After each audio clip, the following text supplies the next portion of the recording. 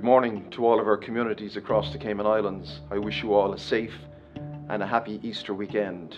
Since mid-March, His Excellency the Governor, the Honourable Premier, the Minister for Health, Minister Seymour, and our Chief Medical Officer, Dr. John Lee, have been providing daily media briefings, continuously highlighting the dangers and risks posed by COVID-19 pandemic here in the Cayman Islands. The risks and dangers could not have been highlighted in any stronger fashion. They are here, they are very real, and the risks are very tangible. I think we are all very conscious of the traditions in the Cayman Islands around the Easter bank holiday weekend, particularly as it relates to activities across our public beaches. However, this is not a normal Easter weekend for any of us. We are forced to look at the way business is conducted and how the laws are enforced to prevent the spread of the COVID-19 virus. At the same time, we are conscious of the need for persons to attend to basic needs during this challenging period, as in going to the supermarket, pharmacy, and possibly to the gas station.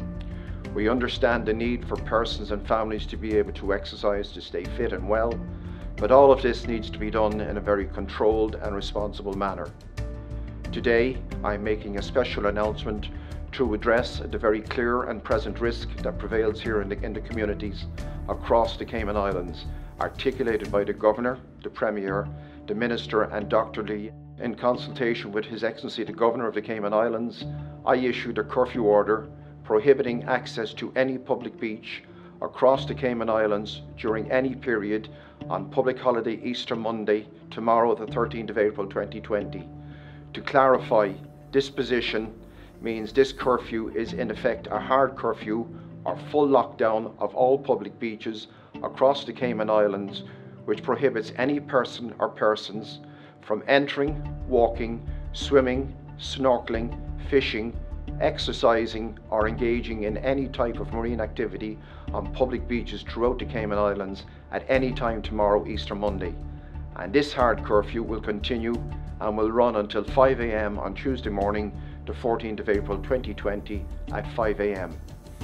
A public beach means the portion of the beach that ends at the high water mark. This will be of particular interest to persons residing in beachside resorts.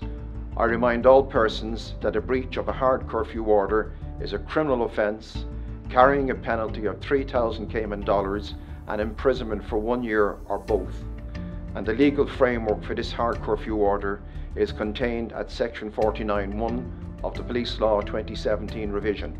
Tomorrow, Easter Monday, the 13th of April 2020, supermarkets, pharmacies and gas stations will be open and will operate under the terms of the soft curfew. This will allow persons with surnames in the A to K alphabet range to be away from their homes to attend of any of these specified needs.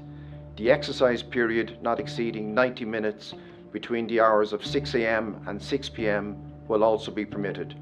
Food deliveries will also be permitted until 9 p.m. by exempted and authorised restaurant and food outlets. Can I also take this opportunity to mention gatherings in condominium complexes? It is being widely reported that large groups of persons are congregating within community complexes, socialising and drinking in breach of the COVID-19 suppression regulations.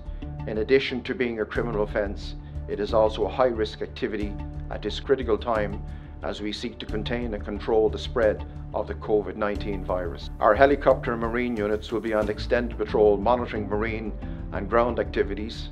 Police mobile and static patrols will be in place across the islands, monitoring movements of vehicles and persons around the islands.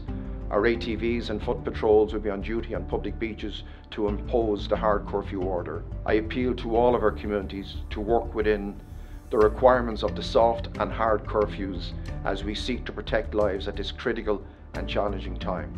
And I thank you.